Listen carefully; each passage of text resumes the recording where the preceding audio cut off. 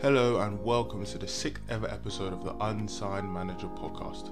My name is Siji Kolawole, and each week I try and break down football's key topics and headlines to make them a bit easier to understand and to break down what's really happening there. Now, with the Euros starting yesterday, I want to take a deeper look into a French academy in the middle of a forest in Paris that seems like it's set to produce the best generation of talent the national team has ever seen. I want to take a deeper look at their processes, their methods and styles, and see how they've developed so many players that the French national team is looking like they might dominate the Euros this year. And with that, let's get into the episode. Okay, so I want to give a little bit of a disclaimer before we start. I was born in November of 1999. So I'm only 21 years old, but I'm a big football fan. I think the funny thing about football fans of my age is that we've almost missed out on a golden generation of players. We're not far enough that we don't know about them, but we weren't close enough that we really got to see them firsthand. We didn't really see them at their peak. And highlights and YouTube clips and compilations just don't really give the same feeling of watching that player live in his prime doing exactly what he did on the pitch. So the best example is, I think, for anyone my age would be Zidane. I don't think there's anybody who's probably born in from 97 to 2000, maybe 2001, who can really say they saw Zidane in his peak. We didn't see it. We missed out. We were in that gap of, we were 3, 4, 5 years old. You might like football and understand it, but you didn't really have an appreciation for what this guy is doing. The first game I ever saw Ronaldinho play was a heartbreaking day, 2006 Champions League final in Paris, Arsenal versus Barcelona. And Arsenal lose that game 2-1, and Ronaldinho's great, but it doesn't really compute to me what he's doing on the pitch. Another one, classic one, David Beckham, amazing example. A player that you understand how good he was, but you never really saw it. So what I want to do over the next few episodes, probably sprinkle them in here and there, is go back and revisit some of these old players, the old managers, the old teams. Really do in-depth research to work out how good they are. If someone said to me, how good was Ricardo Kaká, I have no idea. I can tell you the stats: Ballon d'Or winner, Champions League winner, got to a World Cup. I don't know how good the player was. Couldn't really explain to you. He was magical on the ball. He had an amazing touch. Nothing you could tell you outside of YouTube clips. And I think it's hard to say that, because sometimes you don't feel like a real fan or like a knowledgeable fan, because you haven't done all the research. So I want to go back and do that. So I might start sprinkling that in the next few episodes. I was watching the 2002 Champions League final the other day, and some of the talent in the game is phenomenal. I was watching for Zidane to do prep for a future episode, but like Claude Makélélé stood out to me as the best player on the pitch. I'm like, this guy's like N'Golo Kante, 3 inches taller, which is funny because they're both tiny, but like a truck. You can't move Makélélé. Some of the tackles he's putting in, I'm like, why don't I understand how good? Because he was playing at his peak in between 2000 and 2007, and I wasn't really understanding about the game then. So just to give you a little bit of a disclaimer, I'm not that old. So when I start saying things about players, normally they're coming from deep research. But if there's things you want to educate me on, or things people will know about that I don't, please let me know. But that's whatever. This episode is about Clairefontaine. So I want to give you a little bit of a background on what French football has been going through. So over the last 50 years, French football has come incredibly far. And to get a little bit of context and to understand that, Gérard Houllier, who is known as a Premier League manager with Liverpool, good level manager, when he began coaching in 1973, French football was still unprofessional. It wasn't a professional game yet. And from then until now, they've become the dominant force in international football, making their mark on the game with a technical and physical style which when blended together seems impossible to stop. if you haven't seen France play over the last 20 years, or if you want a good explanation of it, this is the best way I can describe it. That team can decide to either play like Spain 2010, move the ball really pretty, nice patterns, small petite play to pull opposition around and exploit them in the gaps, or they can decide to be like Holland in 2010, brutal physical strength, speed, serious athletes. They've like blended that together and put that into their players. Paul Pogba has all the, maybe not all, but is a top level technical player like Xavi and Iniesta, but with the size of Virgil van Dijk. Kylian Mbappe is as cold a finisher as David Villa with 40% more pace. Like, it's like they've married this style together in the best way possible. France have reached the final in 3 of the last 6 World Cups and 2 of the last 5 Euros, which is kind of crazy, and have produced some of the world's most talented players over the last generation. And it all started back in 1976. Fernand Sastre was the president of the French Football Federation, which is like the French FA, and I'll probably call it the FFF from now. And in the 1970s and 80s, he was getting really sick of the international success of the national team, because there's rivals like Spain, Germany, England, Italy were competing on international stage, but France weren't good enough. They weren't winning anything, and they were really lacking behind those other countries. So Sastre decided to play the long game. He said he wanted to create a national institute of football, and from that, French football could develop and build on the platform to become a powerhouse in European football. So Sastre is the head of the FFF, and he decides to go with Stefan Kovac, who was a Romanian manager and was the guy who took over the famous Ajax team from Rinus Michels in the 70s. So if you go back and you look at the Cruyff Ajax team, Rinus Michels was manager. When he left for Barcelona, Kovac took the job. That's how good this guy was. And Sastre and Kovac came together and they began the National Institute of Football Clairefontaine project, with Kovac also going to manage the national team.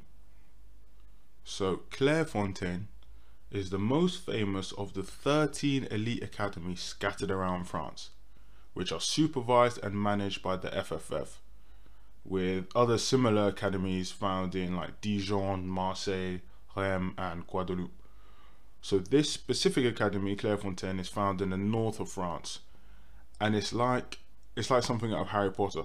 It's basically a remote castle surrounded by miles and miles of forest to limit distractions, and it only accepts the best players from the Parisian region. So you can't be some normal kid and get into this academy. It's only looking for the top level, and it has such a high reputation as one of the best academies in the world, and it's produced some exceptional players. So before I go into more what Clairefontaine does, let me just show you that this model works successfully. So this is the tiers of players that have come out of this academy.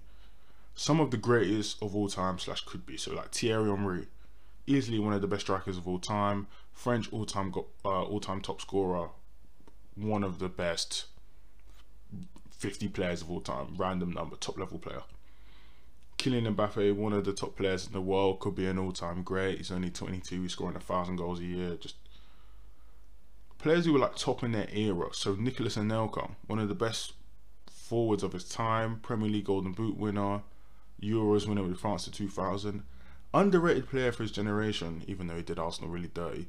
Olivier Giroud, World Cup winner, Champions League winner, second all-time lead scorer for France, and he's only 6 behind Henry, which is absolutely crazy. As well as that, they've also produced some other highly productive players, with some really contributing to teams that succeeded at the top level. So like a Louis Saha, one of a Premier League great, like at Fulham, at Man United, was a bit tougher with the injuries, but top level player. William Gallas, Hatem Ben Arfa, what player.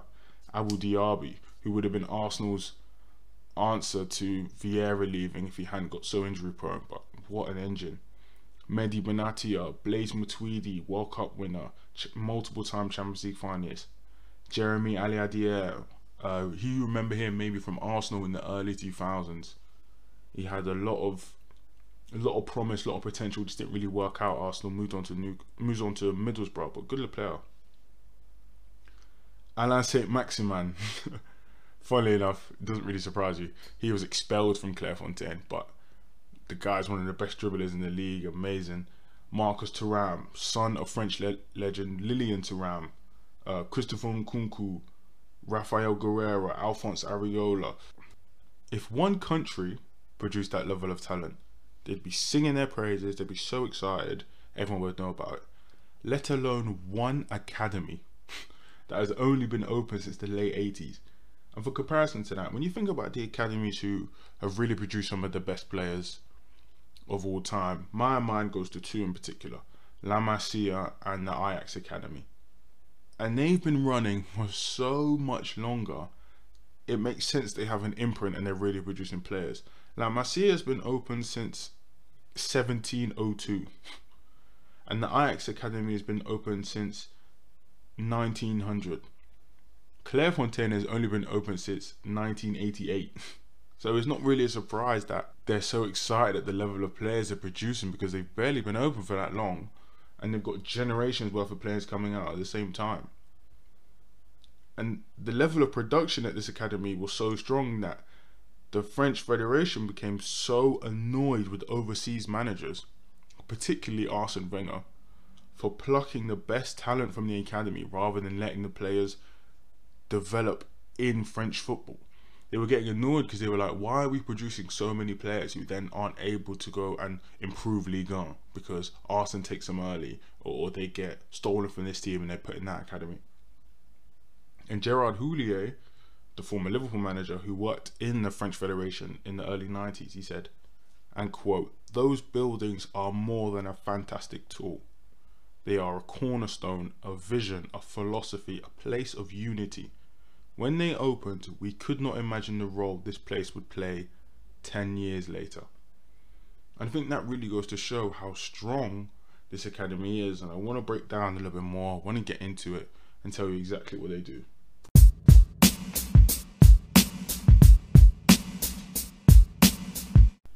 So let's go through exactly how they produce these players. And I've always found this place really interesting because it was like a well-guarded secret. You didn't know too much about it. They were really hidden. But lately more information has been coming out, and I'm really excited to learn about how Clairefontaine works. So the recruiting process goes like this. The best young players in the area are able to apply for a trial with the following criteria. They have to be at least 13 years old, have French citizenship, live in the Île-de-France region, which is essentially like the Parisian region with a few surrounding towns, and they can't be over 15.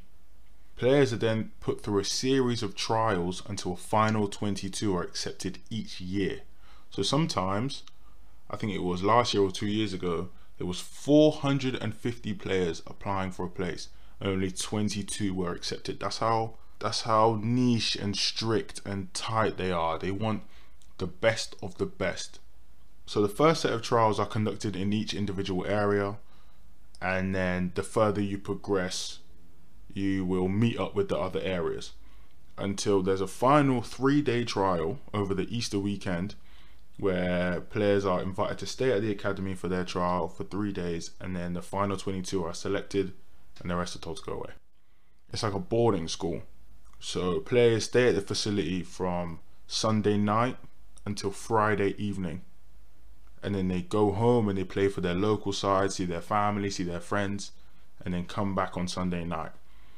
And I think that was the first thing that really struck me, that this place is different. Because in any other professional academy, you don't play for your local team. When you're signed and in that academy, that's it. They don't need to get hurt, and it was a big cause of topic when I did some coaching courses, that we were asking, why don't you let players play for their local team? Because it really disrupts them. They can't play with their friends, they get less touches on the ball, they spend more time in their local area than they do at the academy, so why not let them get on the ball as much as possible?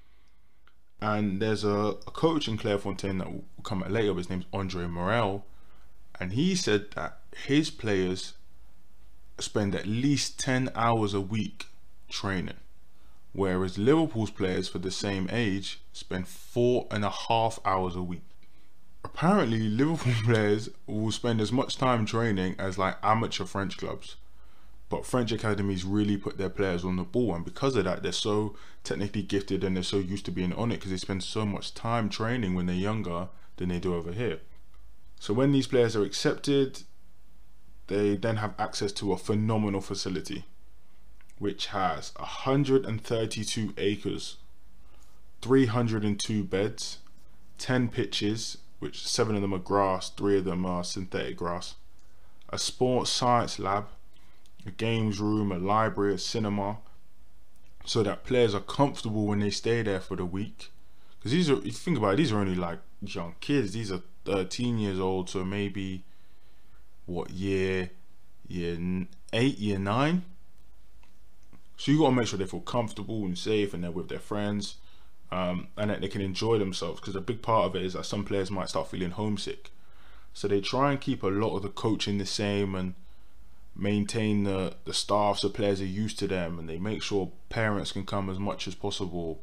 Parents come and watch them play, they go home with them on the weekends, so that players don't feel too homesick when they're there and start to lose focus.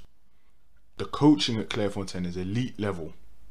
So the director is a guy called Jean-Claude Lafargue, and he stated that even La Masia have come to watch their sessions, as well as a host of other top clubs to understand why the quality is so consistent coming out of the academy.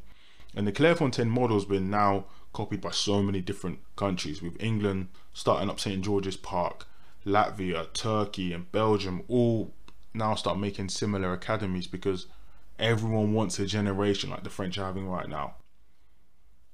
So a bit about the training style. All age groups train in a 4-3-3 because the FFF find it the most flexible and the most spacious formation to play in.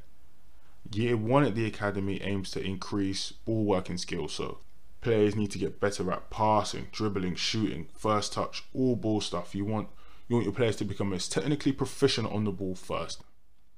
Then year 2 aims to improve game playing and structural awareness in small-sided games, so that players can now start understanding how to read situations and scenarios better. If you have a centre back and you want to make him a top level defender, you put him in small-sided game first, we can understand how to deal with 1v1s and 2v2s. You do that in small-sided game first, and then you progress out further so he can adapt that scenario into a full-size pitch. And that's what happens in year 3. So in year 3 is when team building and tactical knowledge and strategy becomes the priority. Because now your players are looking to leave and progress probably into the men's game or into a top level academy, a top level like club academy. Their match understanding has to be at the required level, so they do that later on, so players are building on the foundations. The whole aim is to build on foundations. The afternoon training sessions at the academy are mostly just matches and drills to improve technique and ball skills, and to ensure players are fully developing, and not just on the pitch. Players are given psychological, medical, physical tests with modern and state-of-the-art technology used to calculate their development. And I think the psychological tests I found really interesting because they give players sports personality quizzes designed for them to solve football issues as well as personality issues. So you don't just have to test a player his knowledge on the game on what he does on it. They give them situation scenarios. If you were in that, what would you do? How would you think? Because a defender might think differently from an attacking midfielder, who might think differently from a winger, who might think differently from a centre midfielder. And by doing that, they understand what types of players each player is. So you know what kind of role you could put him in. To give you like a real tangible example, for example, next time you watch Arsenal, watch Mohamed El Neni. He doesn't ever move the ball forward over about 20 yards. He's not that kind of player. He doesn't want to. Something in El Neni doesn't want to move the ball that far, and that's fine. So his score on that test would be completely different to like a Granit Xhaka, whose mentality wants him to move the ball as far. Yes, technically he's better, but he wants to make that decision. And El Neni doesn't want to go anywhere near that decision. And that's the difference. That's the kind of thing they're testing for. There's medical tests as well, obviously, to teach players about the body, injury prevention, dealing with recovery, height and weight screening, sight and dental checkups. Physically, they also test them for fitness, so normal stuff like bleep tests and oxygen intake tests and strength tests. Players, so important. Players also need to maintain certain academic levels to ensure their place in the academy. You cannot be in Clairefontaine without studying. There's like a partnered school that all players learn in, and if the grades aren't good enough, you don't play. And it was really important. When I read that, there was a quote from a manager who said that the good thing about Clairefontaine is that they understand that of the players they coach, 1 in every 6 will be a full professional. 1 in every 6 will make it to the top level. So for the other 5, they stress you guys need to get your education, because when this doesn't work out, because it will not work out for all of you, we don't want you to just leave here and not be able to do anything. So they stress education, they stress personal development, they stress physical health. They make sure these players are as well-rounded as possible, so that when they leave, no matter what happens, they are able to do something. Clairefontaine aims to mold their players into elite athletes, getting them ready to join top academies and continue their football journey. The academy aims to produce winners, players best capable of winning, and this is balanced with player development. Rather than a style like La Masia, which has a singular football philosophy that everyone who goes through the academy learns with the aim of getting into the Barcelona teams. No matter who is Barcelona manager, no matter what is happening, more often than not, they'll follow a same style, a same code of ethics, the same football philosophy. And that works okay when you're at a club. Doesn't work well when you're at a national academy, because you don't know who the French manager is going to be or what club side they're going to join. So Clairefontaine aims to produce winners, and in that way a club can decide which type of system or style they want to put that player into. So going back, France World Cup 98, France Euros 2000, they play in 2 completely different ways. It's only 2 years apart, and it's pretty much the same squad. We were through more younger players in the 2000 squad, but they're playing 2 completely different ways. World Cup 98 is defensive solidity first. So that infamous back line that conceded 2 goals in 7 games, all defense first. And then you give Zidane a platform to go and create going forward, and it's kind of like a one-man band going forward with Zidane putting in most of the work. And that's completely different to Euros 2000, which has got more young, creative attacking players like Henry, Anelka, Trezeguet, Pires, all feeding off Zidane.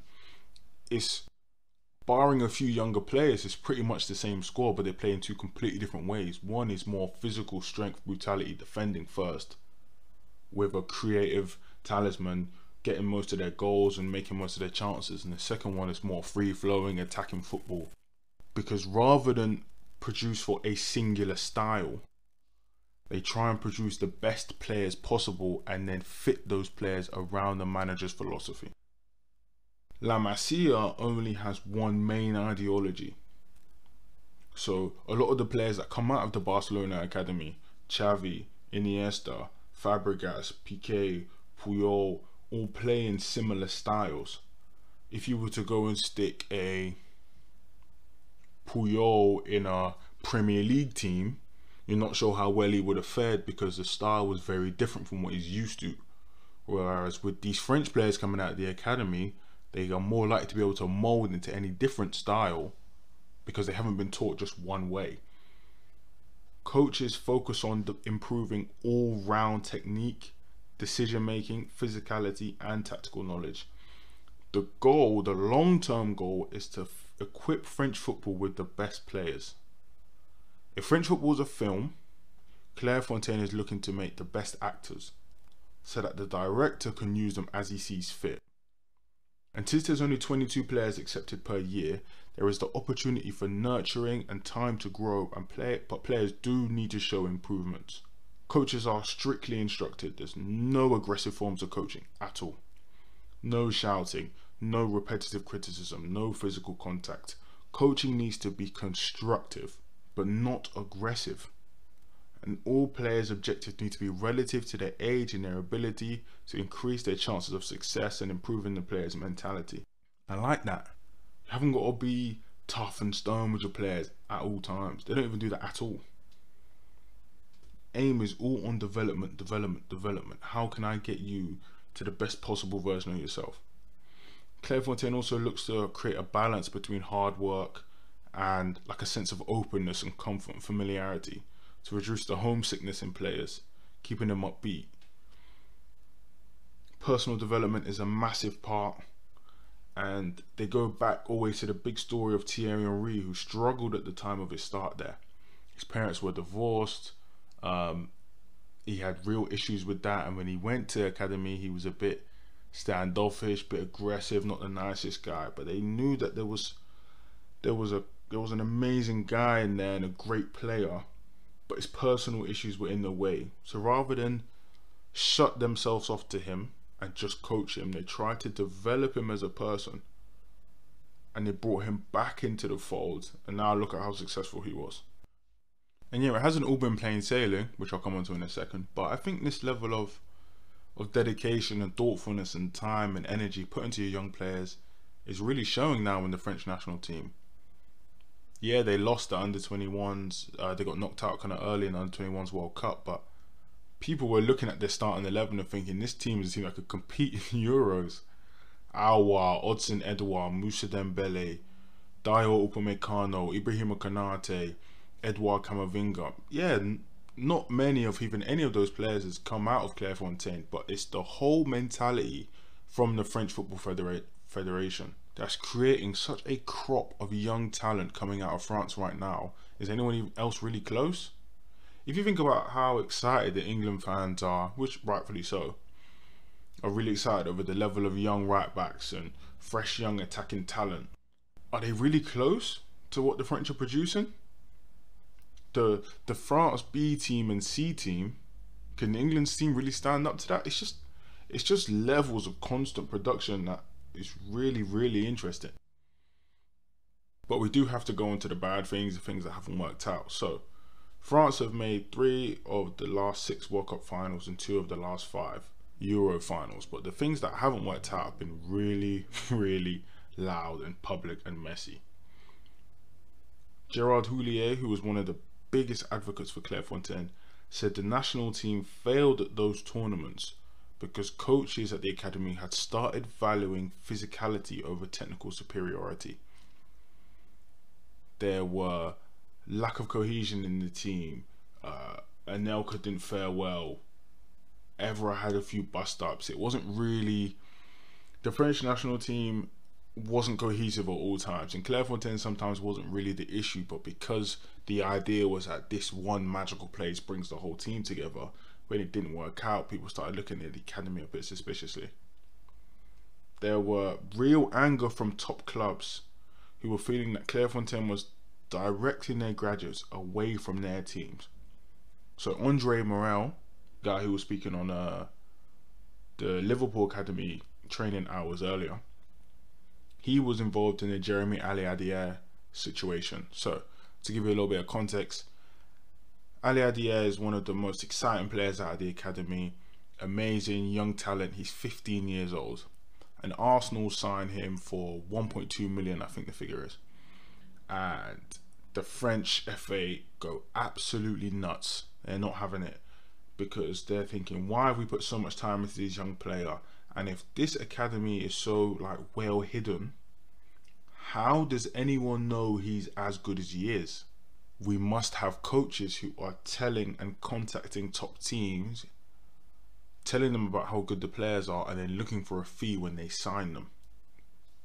So Aliadier did go on to sign for Arsenal, but it was a big story, and Morel was one of the coaches who was accused of like feeding Arsene Wenger information on how good the players were. So he said, and quote, "Football is a small world, and today it's all about money. But we are not advisors in this respect. We're not agents. We're very cautious about that, because when a professional club here can't get a boy to sign with them, they tend to say, oh well, the coaches at the institute advise him to go elsewhere. The big clubs want the best young players, and when they don't get them, they become suspicious." So he was saying that the big French teams are moaning because they couldn't sign him, but it's not our fault. If it was the other way around, Arsenal would be moaning that because they didn't sign him because of us. So it's a bit of a two-way street, but it just cast a cloud over the academy at that, whether things were getting fixed. And another big example was Mbappe rejecting big European academies to go to sign for Monaco instead because Clairefontaine suggested it. They thought it would best suit his development, but again, it just doesn't really sit right that they are kind of pushing players to go in specific clubs. Obviously for Mbappe it seems like it's worked out fine, and I would guess that it's out of the best interest of the player, but it just doesn't really sit right. A few other things is that obviously they haven't picked out all the best talent they should have. Anthony Martial wasn't signed by Clairefontaine, but he actually was signed by Lyon scouts who were at the Clairefontaine trials, and he really impressed them. Raphael Varane drew interest from Man United after his Clairefontaine trial, but he wasn't signed by the academy. N'Golo Kante was rejected because he's too small. There's a few players that they've missed that if they would have added them to their graduate list, it would have been crazy. But overall, I think this setup, this type of academy is probably what everyone else should be looking to do. I think the fact that French football has proven in 40 years how effective a conveyor belt of talent they can create, I don't see why you wouldn't copy that. They've got players who have been playing together since they were 13 years old who are now playing together in national teams. Why wouldn't you want to keep that going? The idea that, like, I'm going back to the England national team, the idea that Reece James and Phil Foden and Mason Mount have all been playing together since they were kids is cool, but they've actually all really been competing against each other. Why not actually have an academy where they're all playing together? A big benefit of Clairefontaine is that the difference in French football is that the best young talent aren't trained at clubs, but they're brought to Clairefontaine because they're actually playing against players who are as good as they are. I think the myth that academy football players are all created equal obviously is dead, because not everyone in the Manchester City academy was good as Jadon Sancho and Phil Foden and Brahim Diaz. So they, even though they're playing against top level players, they're playing against people who aren't as good as them. Imagine if they were in a Clairefontaine situation, they're actually playing against people who are at their level. How much better could they be right now? For all we know, Mbappe is as good as he is now because the centre backs he was playing against were at his level. Imagine how good a Sancho could be if he was playing against a Foden and a Diaz every week, and he had to step up his game that much because he wasn't just playing against people who weren't at his level. Then those players go and sign for a club side. How much more developed are they? Can they get into first team straight away? Mbappe was how old? What, 17 when he tore up Manchester City in the Champions League quarterfinal? He's only been a year removed from the academy. Imagine if we had Foden and Sancho all stepping out of the academy at 16 and then ready to go in the Prem. That would have been mind-blowing. The club scouting academy system works, and it seems obviously to work well, but if your best competitors are doing something that now they're going into international tournaments and it's like a shock if they don't win. Think about the Brazil team in 2006 and the team in 2002. If you don't know, go back and look at how good look at the players in that squad. Look at how many players you recognise. That's how good they were. The French team isn't at that level for player by player talent. But it's as much of a shock if the French don't win tournaments because of how well rounded the squad is. And the squad is coming from players who've been playing together and competing at high levels since teenagers. Why not keep that going? And if you're Germany and Belgium and Spain and England have started doing it now, why not compete with that? I think this was all stuff that obviously I didn't know nothing about Clairefontaine before I started the research. So I got really in depth and really excited because I think the coolest thing about football is that you can try different things and different philosophies, but It's also a real cyclical sport where someone starts something and it works well, then everyone copies, and someone finds the antidote, and then everyone copies, and we all just go round and round in circles. But for right now, if this France train is looking like they might dominate the next 10 years worth of international tournaments, if you think that Upamecano and Ibrahima Konate are under 22, under 23, why wouldn't you think, why don't we try that? So I had a really great time researching things like this, and I think I want to really keep this going for the next few episodes. It might not be every single episode, but I want to start looking at different ideas and methods and philosophies and players and managers and teams and tactics that we kind of missed out, well, people my age missed out on just because we weren't old enough at the time to understand them. So one last thought just before I forget, I want to do a couple quick Euros predictions. I just want them documented and recorded so that if these go through, I can tell everyone how right I was, and if they don't go right, then I can delete them and no one will ever know. Team to win the tournament, currently right now I've got France and Germany in the final. I've got a lot of faith in the German team, really like their style, really like the young players. I think they'll be properly effective. I think the fact that Kimmich will probably play right back, maybe wing back, slightly hurts. Obviously he's top level in that area, but I would want him in the middle of the park. I think if they can move him to the middle of the park and find someone else to put a right back, I think they'll be top level. I will go with France winning the Euros, Serge Gnabry being top goal scorer, Phil Foden as best young player, probably Germany with the most clean sheets. I'm looking at most surprising player of the tournament being Declan Rice. I reckon he'll be top quality. I reckon best player of the tournament will be N'Golo Conte. And biggest flop might be, I'm not sure about biggest flop yet. Those are my current Euro predictions. If these go wrong, you best believe I'll delete all of these. This was Clairefontaine. Really appreciate the support, the listening. Please keep sharing, please keep following the Instagram. Really appreciate it, guys. And I'll see you guys next week. Thank you very much and goodbye.